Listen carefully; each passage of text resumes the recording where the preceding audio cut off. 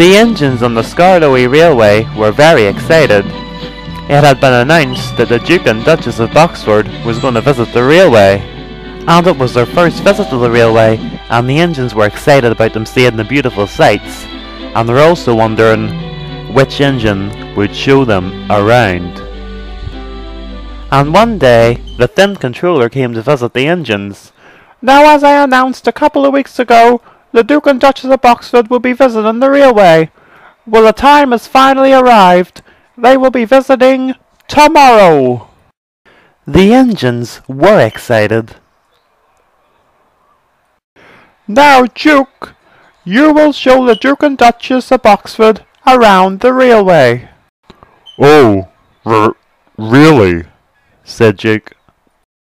"Is there something wrong?" said the Thin Controller.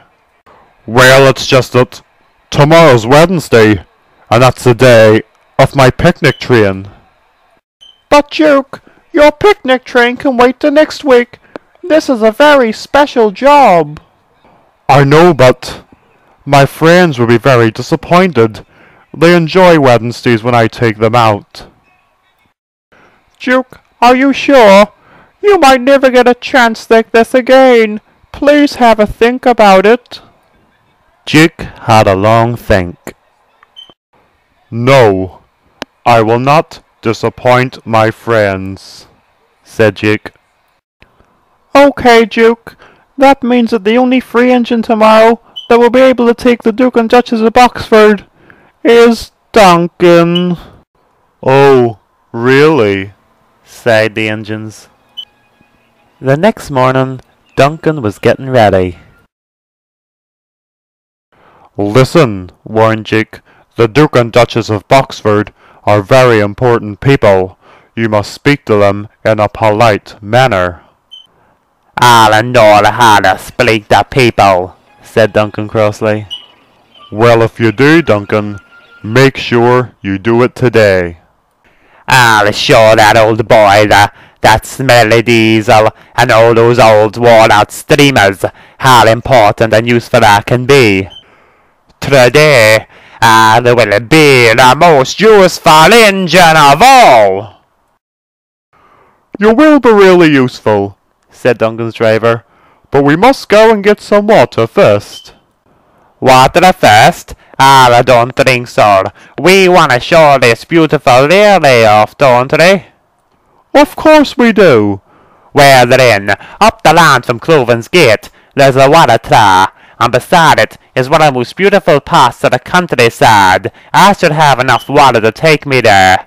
And while I'm filling up for water, the Duke and Duchess of Boxford could have a nice walk around, and admire the most beautiful sights of all the railway."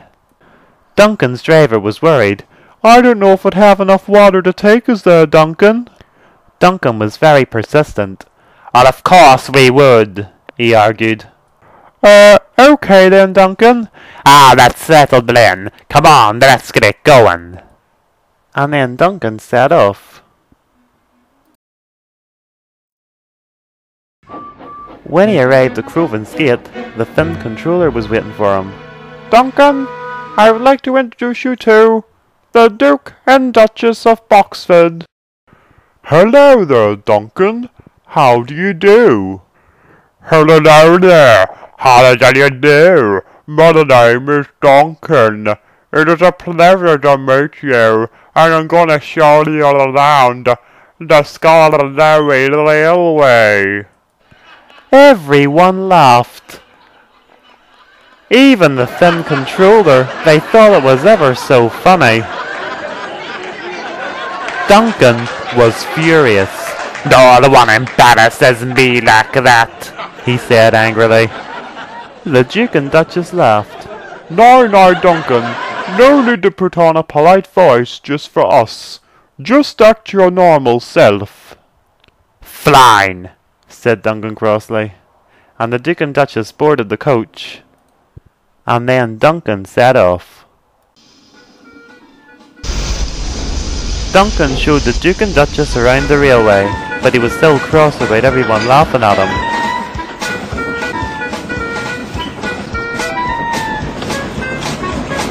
then there was trouble. When he came to the water tower, he stopped. Oh, great! This cannot be happening. Now I've run out of water. Driver, you better go and get a bucket. I don't have a bucket, Duncan. I will ask the guard if he has one. So Duncan's driver asked the guard, and then he told the Duke and Duchess of Boxford what was wrong. When he came back, he had bad news. The guard had a bucket this morning, but he had to give it to one of the workmen at the yards. We're stuck. Oh, you wouldn't believe your luck. Running out of water, just a few inches from the water tower. Why didn't I get water this morning? Just then, Duke arrived. He was very surprised to see Duncan. What are you doing here, Duncan? He asked. Duncan told Duke what had happened. I've been a very silly engine, and all of that to hold the railway down in front of the Duke and Duchess of Boxford. Suddenly, Duke smiled. Don't worry, Duncan. I have an idea. I've just finished my picnic train, and soon I'll be heading to Crovan's Gate, so I will take the Duke and Duchess of Boxford. Duncan was pleased. Oh, Dukey, will ya? That'll be great. So the drivers agreed, and the Duke and Duchess of Boxford boarded one of Duke's coaches. And then Duke set off. And a few moments later, Rusty arrived and pushed Duncan to the water tower.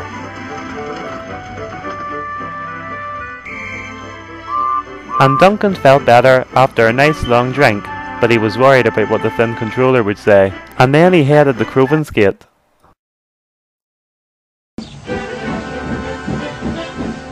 The thin controller was full of apologies. I am ever so sorry. I did not expect Duncan to run out of water halfway through your journey. But the Duke and Duchess of Boxford didn't seem to mind. Don't worry about it, Mr. Percival.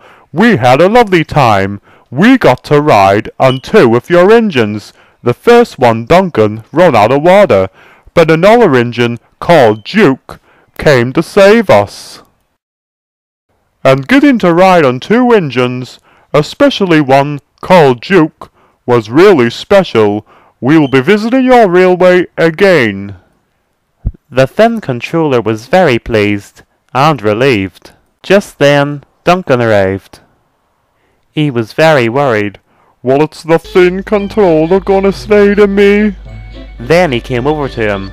Duncan, I heard you tried to show off today, but what you done was a very good idea. The Duke and Duchess were very pleased, and were very pleased to get to ride on 2 engines, especially Duke, and said they will visit this railway again. So finally, something good has came out of one of your ideas, Duncan. Duncan was delighted. I'm officially the best engine on this railway. Even better than all those old steamers. But he said it to himself.